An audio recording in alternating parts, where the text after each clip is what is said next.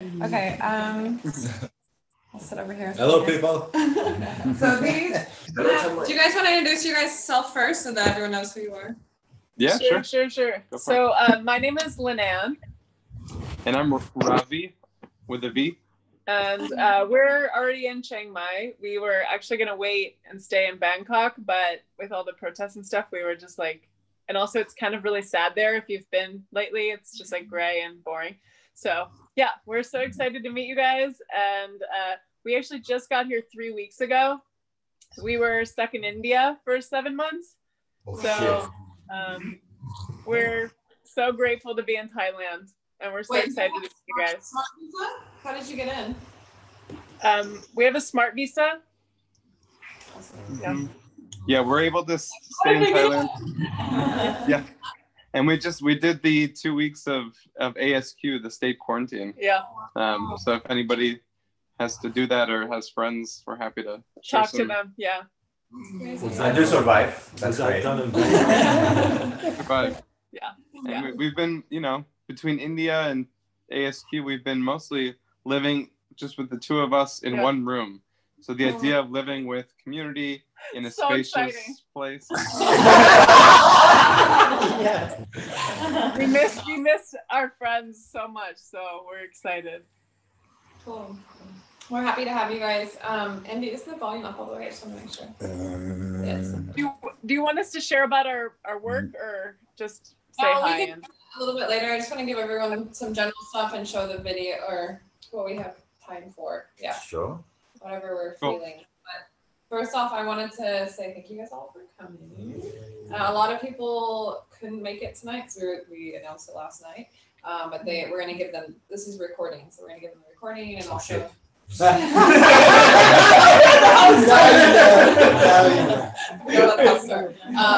also I quickly put together a video of all of the rooms and the prices and everything.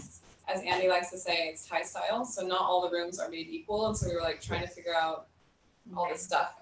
So we made a nice video, and we'll share that, and we'll also share that with you guys later, so you can pick which room you want and what makes sense for you. But first off, I would like to say that this is like a dream come true for me for like 5 years. I used to own a co-living company, and I've always wanted to do another pop-up in Chiang Mai. I actually had this on my website before coronavirus, and I took it down. And then now it's like happening organically, so that's super exciting for me. And the goal of what we want to do is, Andy, you want to share that? No? Okay, I'll keep talking. Yeah.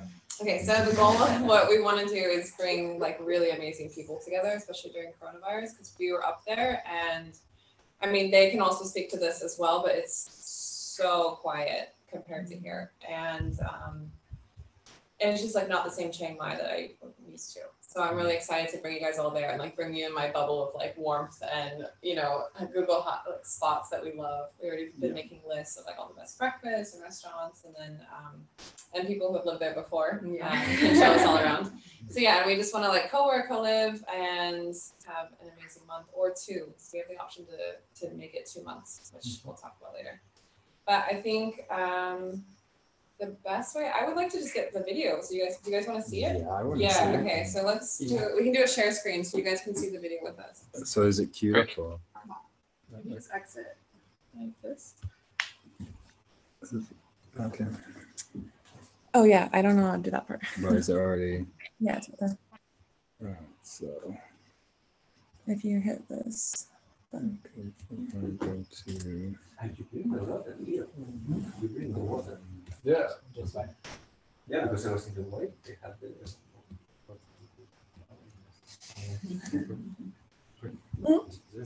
Awesome. We can see it.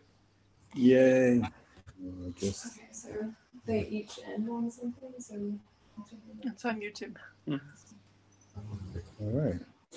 So here we go. Brittney and Andy. So we found the location. We're so excited. This is our new home in Chiang Mai. Yes, welcome. So we're going to show you a little bit about the space. Let's do it.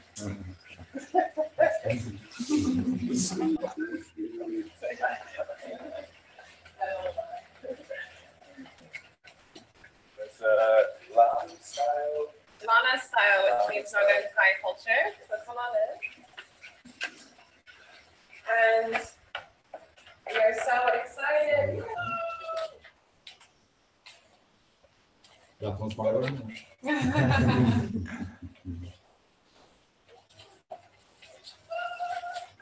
This is the space. Welcome. We have pool, balconies, chat area, co-working spaces. Tons of places to co-work and hang out, and we have a yoga shallow next door that we're going to ask to use. Yeah. And we're going to do coffee here in the morning. Yeah, So many fun events and everything. Yay! Look forward to see you soon. Say bye. Okay. Okay.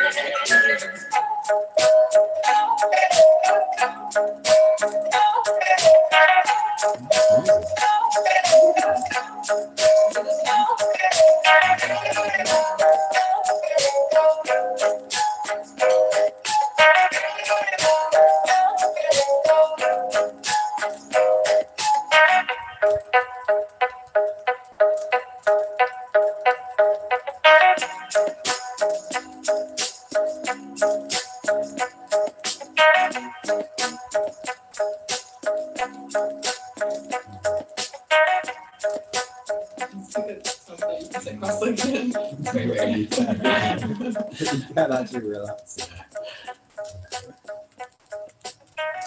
So there's two different hotels, like two different brands of hotels happening. That's why they look so different, but they're right next to each other.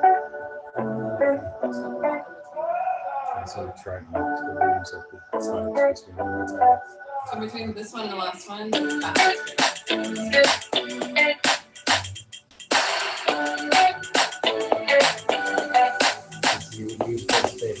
Yeah, everyone gets it. This is fun. We're gonna take the party to the one that's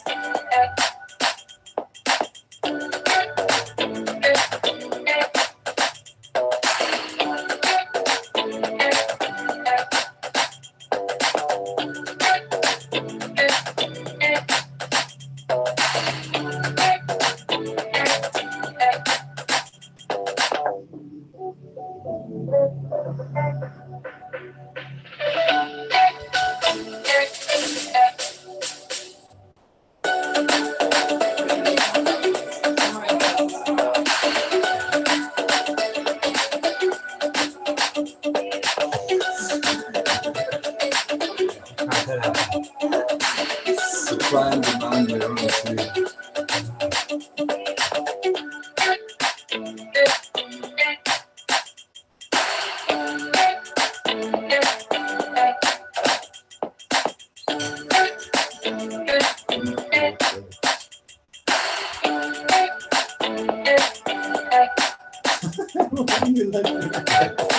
I haven't seen all of it.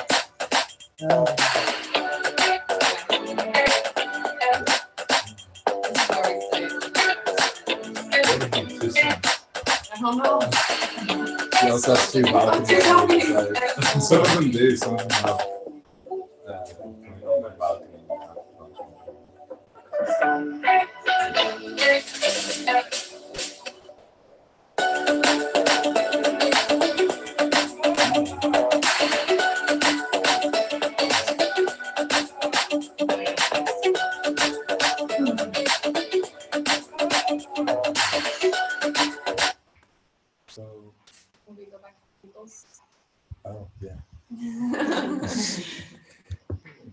we should pause share. And then go, Hello. welcome back. Awesome. Yeah. Super So cool. yeah, the details are there's limited rooms on each level, so we tried to make them as reasonable as possible for what they rated us. And if we have to have a deposit by what was the date? Not this Sunday, next Sunday. So I'm trying to get everyone to put it's like 50%. What happened if you don't put the deposit? Because I don't know. I don't have my passport back, so I don't know if I will be able to do it. We definitely will get you a room, but probably might not be the room that you want because like Well, first that's book. okay. But Yeah. I just Yeah. feel Yeah, that's you'll That's definitely just want we can figure to something sort it out. out. So there's a few things in there that were covered. So there's also shared kitchen spaces Oh that yeah, we can use. a kitchen in each building. Yeah. There's 3 co-working spaces, and then there's like a cafe lounge area. And what Brittnee was saying is we will arrange people to come in and serve coffee because there's quite a few like cool funky coffee stands around, and also street food because like some of the best food in Chiang Mai comes up a trolley that people cat around. So there'll be lots of new flavors to try in the space. They said we can throw parties in the enclosed space, but also in the courtyard. So they're happy to have acoustic music. They have like Thai bands who come and play music. And can you turn the Oh, sorry. Want to hear what you're saying? Yeah, hey. We can hear most of it. Cool. Yeah, so just filling in. There's an awesome guy there you kind of heard at the beginning. Thai gentleman, Mr. Beer, who will be our host, and he's amazing. He's so happy, and he was to any request. He was like, "Okay, sure, we can do it." So it's great to have that on our side. And yeah, so I think you meant like Andy had a really good idea to try. We want to like use this as an opportunity to help the local economy as much as we can, and just like bring happiness into the city. So we're thinking of like asking the food truck people if they want to come by like one night a week. So every Monday is like a taco food truck out front because there's going to be tons of us. So I just thought it'd be like really fun opportunity to partner with different local businesses and build up their economy too. And we've already talked. The president of the Tourism Authority of Thailand is like an auntie to me, and she is in Chiang Mai. So I already reached out to her, and I think there's gonna be some special stuff, I guess, packages for us because we're such a big group. Oh, I don't know if I told you. Can you tell them how many rooms we have? no. We have like I think. Yeah, jump in. So. It's not confirmed yet because they still have to go through and do some counting and remodeling. So I think we have about 65 rooms. Wow.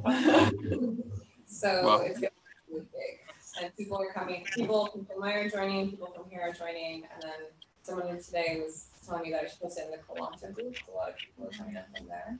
So if you guys know of anyone who wants to join, or just let me know and we'll give them info. I'm worried about everyone's going to want it. Yeah. So there's only like a room. So we're gonna be the only ones in the hotel. Yeah, it's our place. Completely asked. So when we sat down to do this, we were like sat down and wrote out what we wanted to manifest, and it was like a hotel that was ours that felt like home, like someone who runs the hotel that understands what we're trying to do and like wants to support it, which is the guy who is the hotel manager. And we want it to be an essential part of the city, so we're right next to Coliving, which is like the main center of the city. And normally I would never live in this area, because it's super touristy normally, but now there's no one there. So it's going for runs, and there's all these hipster coffee shops everywhere on the side streets, and there's no one there. And it's just like feels more like South Town, I know. So it's really nice. But like the walking streets right there, right next to Chinatown, but where we are is super quiet. It's like really far away. And as Brittnee was saying, we have the hotel to ourselves, but there is still a community of digital nomads who live there. So as part of it, we're looking to kind of mix in the community that's kind of the same here. They've banded together and made made their own space, made their own events. So we're looking to mix in what we do with what they do. So it is a little different from Koh Phangan style to Chiang Mai style. So I'm sure it's nice for them to do whatever it is we do. Tantra. Yeah. Long hugs and ecstatic dances. And so we'll be sharing that around. But also there's like really cool co-working spaces. Yeah. There's like a engineer. It's a makerspace. Yeah, 3D printing kind of space there. Yeah, and they're still running events up there as well. There is a community. It's just that, yeah, they're looking for fresh. Yeah, fresh spaces, fresh adventure. Thomas, these people already in Chiang Mai that can join us, guys. Does anyone have any questions? How's the Wi-Fi? Yeah, really good. So we, I mean, there's only the two of us, so we could only test it with all our devices, but they were in the complex with like two of the co-working spaces. They have 10 spots around, so like 2 around the reception area where we'll be working from in the restaurant, and then they have 1 for each block. 2 for each block of houses. So wherever you're at, you're between 2 or 3 spots. And we tested, it was like 46 download, 27 upload. We just threw a bunch of devices on there and streaming HD, and it was all fine. They've also, Mr. B has switched on. So he was like, is everybody going to be using the laptops all the time? And we're just going through what we expected. And so he's like, cool, we'll just up all the packages and make sure it's at the max. So it should satisfy all our needs. And if not, he's on the phone. He's happy to help. Great. Cool. Awesome. Yay. Yeah, when I was running Punspace, we had 3 different internet providers working at that one time, so that if one of them was down, we put 2 up. But that's not we're going to go early and test everything. So yes, we can have you guys over. We can co-work for the day. Yay.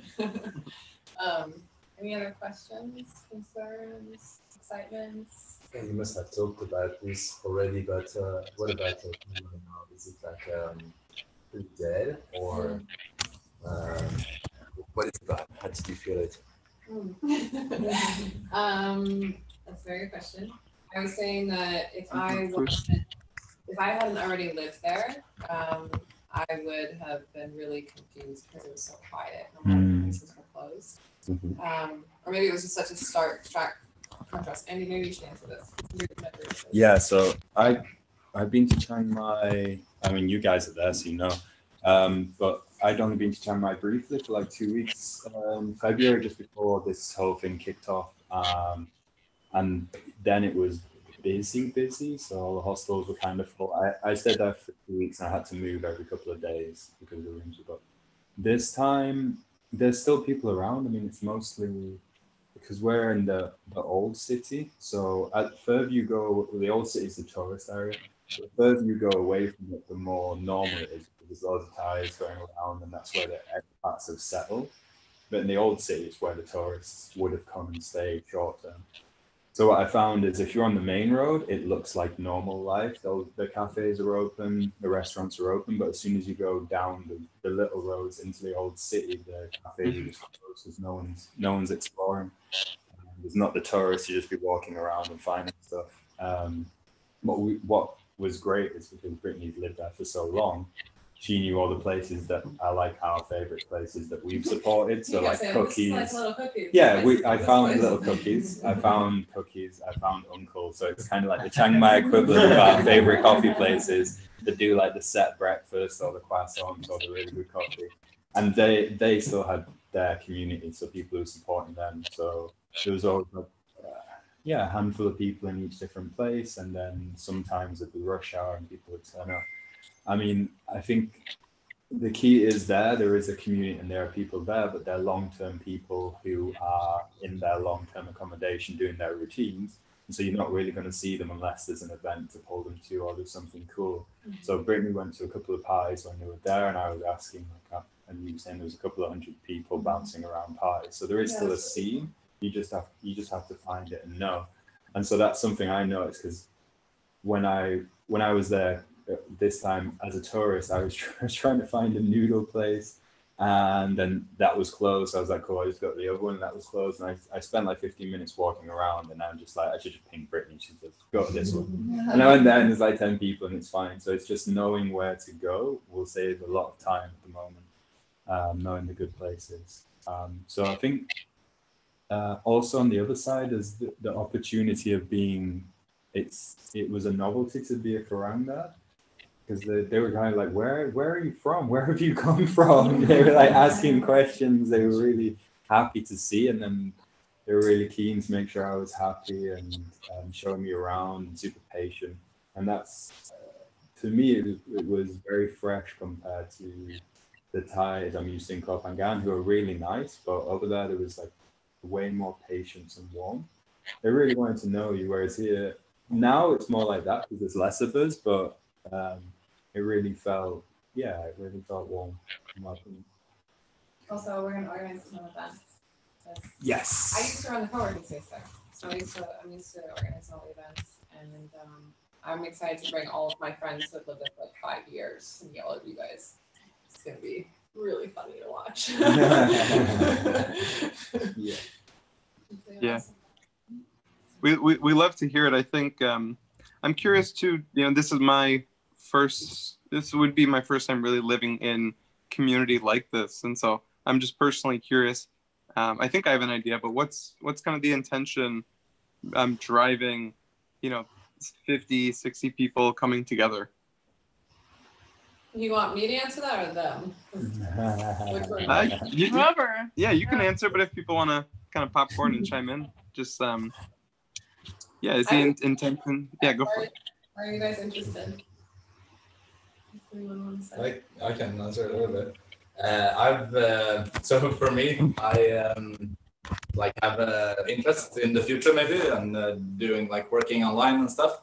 So for me, it would be like an insight into this life, and getting to meet 50, 60 people who are working online, who would show me like all the different paths you can go, because everyone's doing different things. Someone's editing videos, someone's teaching English and stuff like that.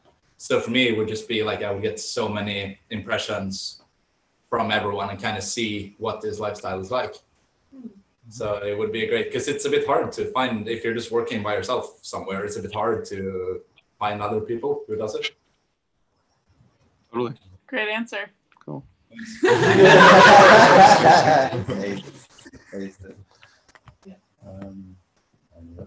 Yeah, like for me, I think it would be perfect balance between like getting things done and having a good time, So there will be lots of events, but also we would work because all of us are working. So I think it's great. Yeah. Anyone else excited to share? I mean, for me, I'm looking forward to travel. So, you guys were saying you've been in India for months, and then you've been in 4 walls for a while. We've been on the island, which has been really nice. But again, most of us have been on the island for months, if not a year, pretty much. And so, an opportunity now. It's rainy season that's going to pass through, which is hit or miss here, but I've been through a few and I'm not gambling it. So for me, the idea of going on an adventure, getting a cool group of people together, exploring together, and like Alex was saying, leveraging our experience. We're all coming from different lifestyles. We've all had a different journey here during lockdown, and I think it's nice to take that somewhere else. And have some fun. I'm looking forward to it. Cool. Beautiful. Yeah. I mean, I'll say that having lived long term in Chiang Mai, considering that my home, and then coming here and then being here for like 7 months, and then going there, I had a lot of feelings. I was like, I miss the island. All these different people I love, but then like the city's different, and like coronavirus is a real thing, and I just think facing all of that with a community of people who also are facing the same thing look really beautiful, because it's a really crazy time to be alive. And I think we've been so protected from it on this island. Like, we all joke that this is like a mini Burning Man. So we're all here like having fun and having these spontaneous connections with everyone. And then there, it's like people are going through a rough time, and but it's still such a beautiful city, and like there's a lot of really amazing things. And I've been reaching out to like all of my friends there that are Thai, and they're so excited to meet all of you guys. They're just like, you guys, the Thai people up there. I don't know. A lot of them go to international schools, and so they're a lot more westernized. I don't know. So like most of my friends up there are Thai, and Andy met some of them. A lot of them. Some of them are in the police force. Some of them are doing all these random things. So it's cool. I'm excited to see it.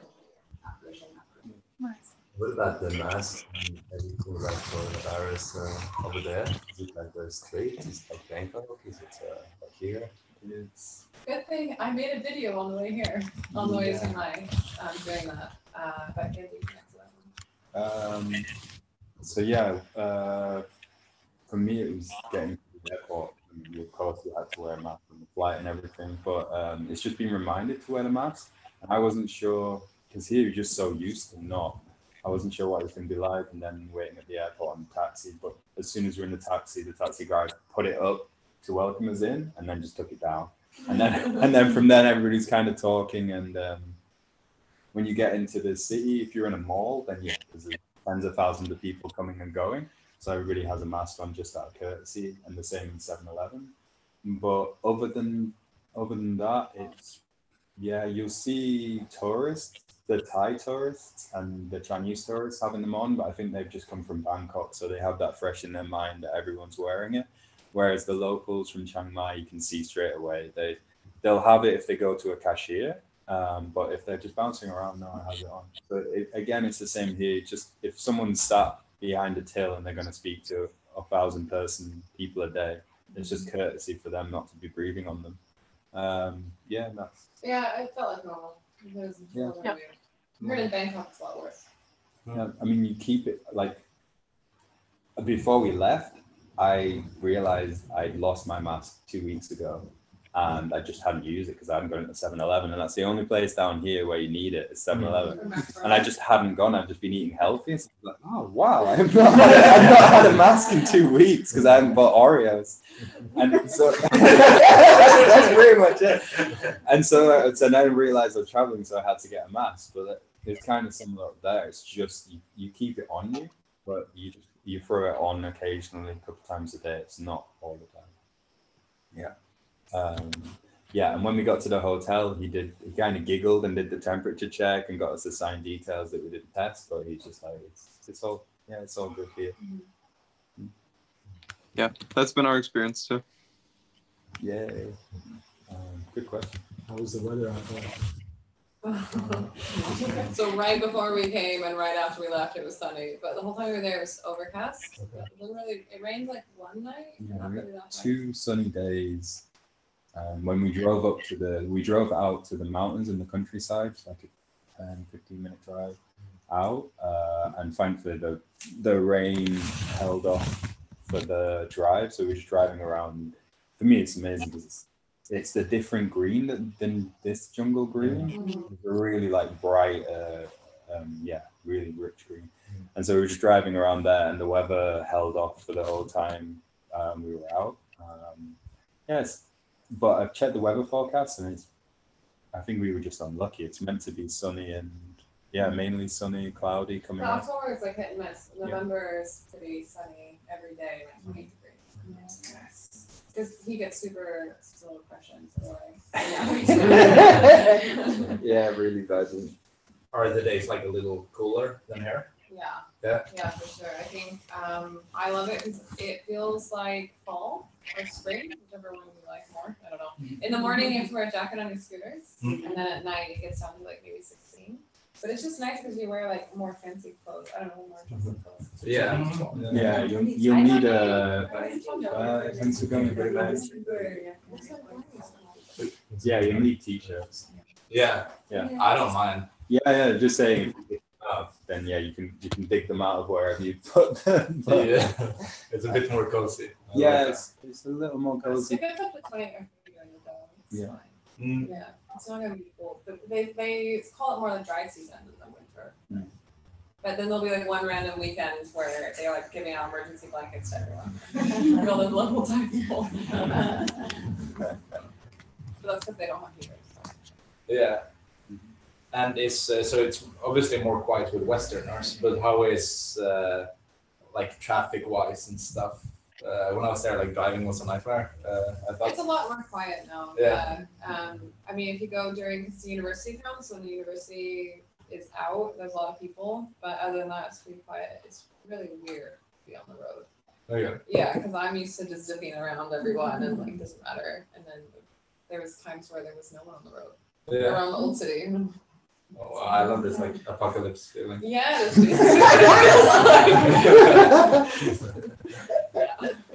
I was doing most of the driving. I really enjoyed it. Yeah. Yeah, it was because there's still people on the road. So for me, I just follow. If I don't know how I should be driving, I just follow the Thai person. Yeah. And do what they do. So there was enough people around for me to know the speed limit and where I should be in the road. But other than that, traffic lights is the only time I have to stop. Everything else is smooth driving, really easy, no stress. Yeah. I think because we picked the scooter up straight from the airport and we were driving around the city, and I didn't think like, this is city time. It just very easy. Yeah, I wouldn't worry about that. There is some festivals coming up a few days into when we're there. I think we'll like 20th, 21st, 22nd. So that's a Thai music festival. So there'll be Thai tourists coming up from Bangkok. So it'll be busy for a while, but I think we'll have a few days to get used to the roads and city driving. Everybody's used to island driving here, which is like, you have to overtake a chicken. If there's like two other scooters on the road, it's a traffic jam. That's true. I mean, who here has been stuck in a traffic jam? No. Well, I was thinking maybe we can end the official part of it with us all saying our names and a little bit about ourselves so that we all can get to know. Because I think some of you guys don't know each other, and I think it's a great way. We're going to do a couple more meetups like this, and it'll be more and more people as we get closer. But Andy, do you want to say where you're from, and then maybe pass it along?